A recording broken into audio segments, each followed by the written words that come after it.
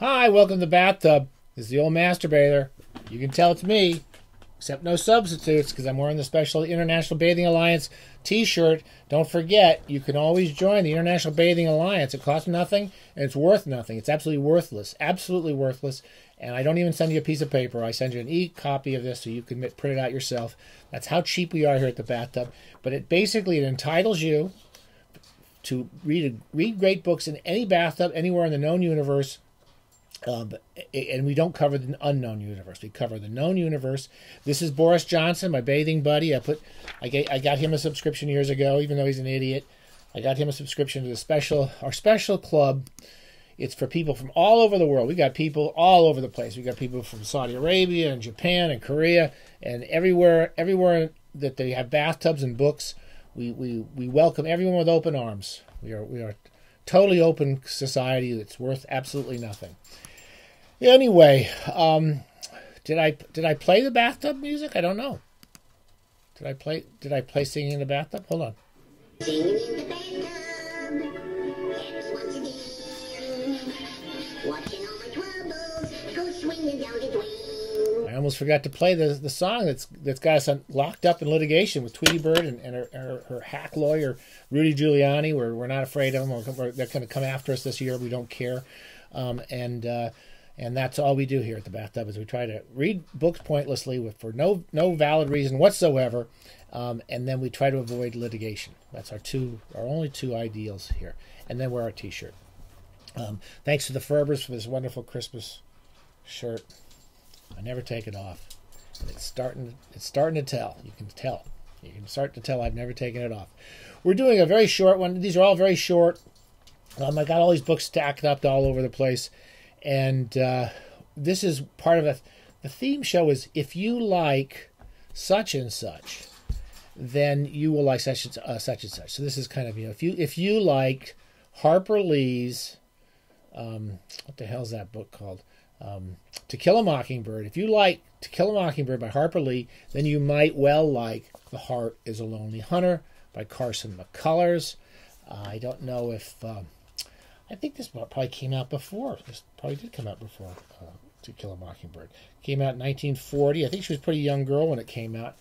And it has a similar feel to Harper Lee. I liked To Kill a Mockingbird. I read it as a kid. I read it as a Reader's Digest condensed book when I was like 12 or 11.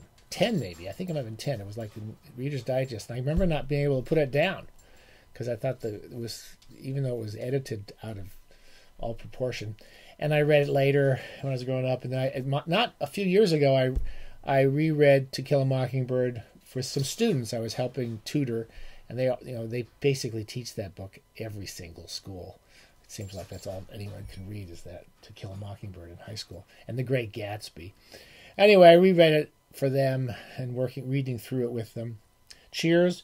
Pure mountain water, no pixels. We dump a few dump some quaaludes into these once in a while. But so often I forget how many are in there. There's no quaaludes. That's a stupid joke. Don't let Grandma get offended. We don't do drugs here at the bathtub. We do like bourbon. When the show's over, we like bourbon. The Heart is a Lonely Hunter. Okay, so this is 1940. I read this in high school, and I really loved it. I remember reading this, and it's sort of I think McCullers's is sometimes associated with what's called Southern Gothic. We talked about O'Connor.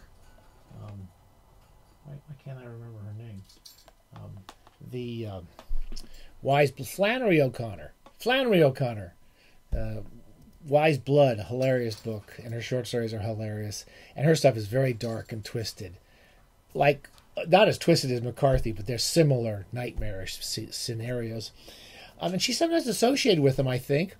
Rereading this, I enjoyed it not as much as I did when I was a kid, but it's not quite as nightmarish. It's a bit strange. She writes about strange characters living in some southern town, and the central character is a girl, just like the girl at the center of To Kill a Mockingbird. And her name is Mick. And she comes. Her family runs a boarding house, and she's got a lot of brothers and sisters she has to take care of. And she wanders around the town, meeting all these kind of weirdos and characters. The central one is a guy named Mr. Singer. This was made into a movie which I've never seen. I believe Alan Arkin plays Singer. And Singer is a deaf mute. So he doesn't speak. He sometimes writes in hands.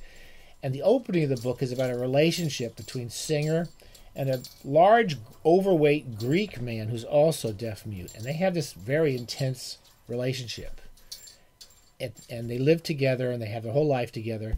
And in the opening 40 pages or so, the Greek man starts to lose his mind and gets put into an asylum.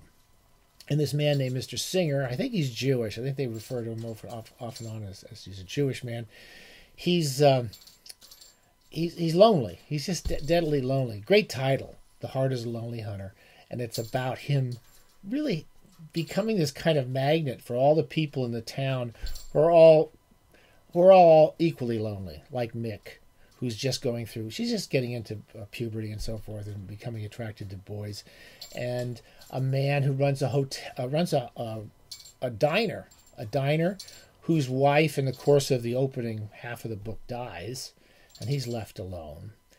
And who else? Those are the main. Oh, there's an old man, not that old, a black doctor. What was his name? Dr. Copeland. Dr. Copeland. And Dr. Copeland is a very intelligent black doctor who is disgusted with the way blacks are treated in the South and how they're treated by the whole American culture. And he goes on to several diatribes about it. And he's angry all the time, and he's disgusted, but he still feels comfortable when he goes to visit his friend Singer. And he's one of his children. He has several children who aren't talking to him because he went through a divorce.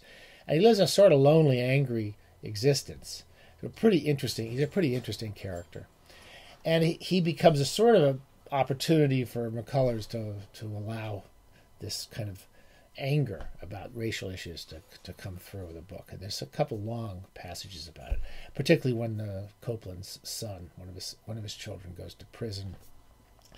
It's a quite sad book, but it's a very beautiful book. I would say it's absorbing, and one of the reasons I'm comparing it to Kill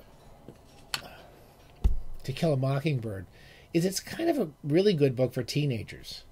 You know, it's a really well-written book, and she gets at emotional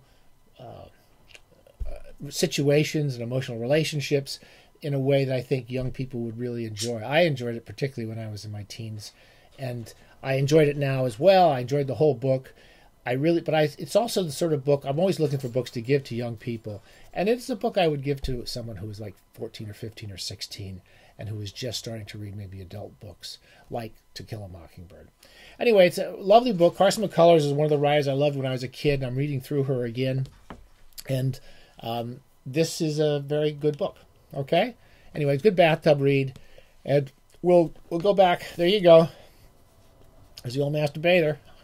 I'll try not to wear the shirt anymore because I have to probably wash it. Stay safe.